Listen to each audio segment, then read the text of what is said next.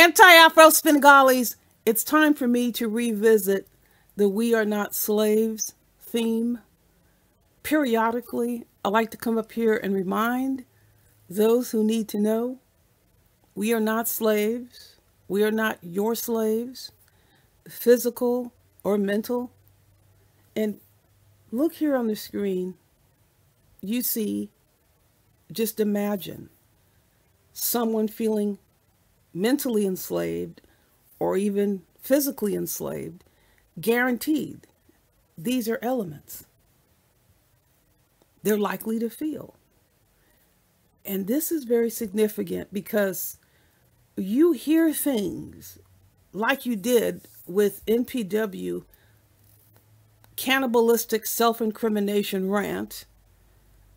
You felt a very somber aura, quiet and monotone from others, except for one person who was egging or trying to egg on Rev G, and he failed to do so. But you heard one subject, Dumpsy, the one who's married to the convicted child abuser, the Medicare defrauder. I mean, everything essentially negative about this person is just simply reality. He said, "We're holding you accountable. We're holding you accountable." Saying this to Rev G. Accountable in the forums in and around the Umar Johnson sector?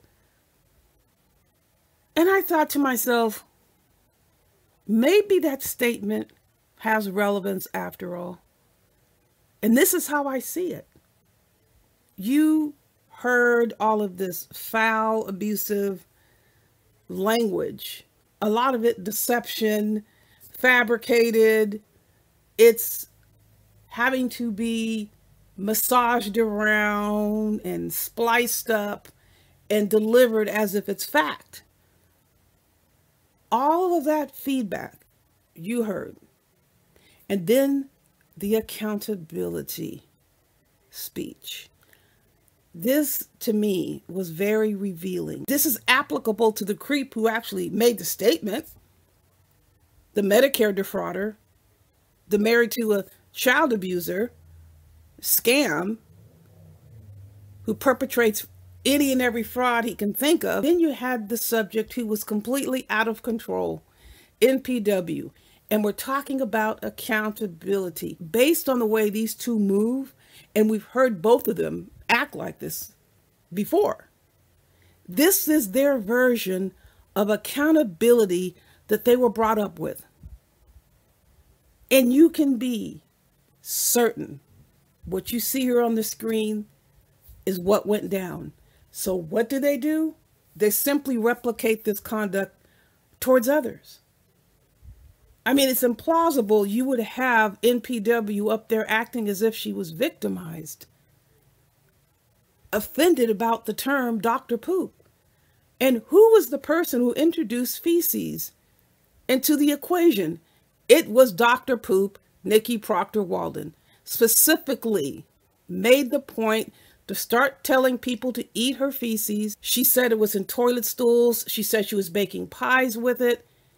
She introduced this theme in and around the Umar Johnson sector and then got mad when people decided to do what? Reconfigure it. It's her own words. And now she feels offended about Dr. Poop. Well, she created Dr. Poop. And I cannot tell you how much I would love for Nikki Proctor Walden to actually file a lawsuit, because the cease and desist, it's nothing other than a ploy designed to make others feel how she has felt. Look on the screen. She exhibits how she feels. All of these, this is her mode of operating. Every single situation that she considers to be unpalatable to her, these are the objectives that she aims for when she calls herself going off on folks. making herself look like a complete and total fool. Yes, unhinged. Yes, unstable. And absolutely, we can say that in describing her behavior, and there is no liability associated with it. We have a right to characterize behavior of those who are on the attack. Unhinged and severely unstable behavior in multiple domains. Her own friends even come out and say this, but she exhibits it. Her own so-called fake friend, Carrie Ann, I'm going to repeat it, talked about her financial problems, talked about her marriage problems, talked about her health problems, talked about her job problems, and spread that information to who? To Photon. This is what she wants to consider a friend, and that's her business. But she's not going to hide from us what's really going on. She aims to make others feel what she feels. She really thought she was hitting home, but eventually I know she knew. She thought she was hitting home runs, but then began to see that she wasn't. It was very frustrating to not be able to get the reaction that she displayed when these things were said to her, and how others reacted when she said it to them. This is what she's looking for, and she didn't get it. Just because someone jumps up and says, oh, you got body bagged, what does it mean for the person on the receiving end? Did they feel the way that NPW set out for them to feel? And the answer is no. Who ended up feeling this way? The person who was screaming and hollering. It's just a reflection of how she feels, how she exists. We've seen this, people, out here in the open. When she was exposed for being a fraud, claiming she had so much more money than all of these subjects, she was up here begging for money from them so she can perpetrate a fraud and give all these cash apps. Look at the screen. These all apply, people. These do not apply to those that she's targeting. And I'll be specific to us, AFW friends and supporters. We don't feel this way. Gerald didn't feel any of these things when NPW got up there and made a fool out of herself. Cannibalized, self-incrimination. That's exactly what it was. But I want to reemphasize that I really want NPW to file a lawsuit. You've got to be really smoking some stuff that hasn't been created if she thinks we're going to sit here and obey her like we're her slave and curtail our free speech rights because she can't handle what she dished out. She dished every single bit of it out. And what we decide to deliver back is our decision. None of these elements do we experience with NPW. There is nothing that NPW is going to do to silence us. And let me reemphasize, because I want to add something about a lawsuit. I so want her to file the lawsuit, and boy, oh boy, is she going to be in for a big surprise, because she continues to insist that we're getting her fired. So let's start out, number one. Let's say that we did get her fired. I'm using that term loosely. It was based on her own behavior. Let me modify that, because the reality is we can't get anybody fired. If there's no behavior, there's nothing to report. NPW got herself fired, if that's what indeed happened with respect to us.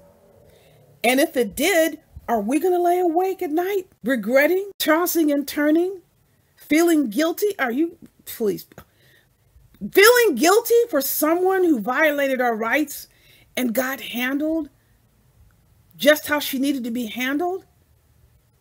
But let me look at it another way.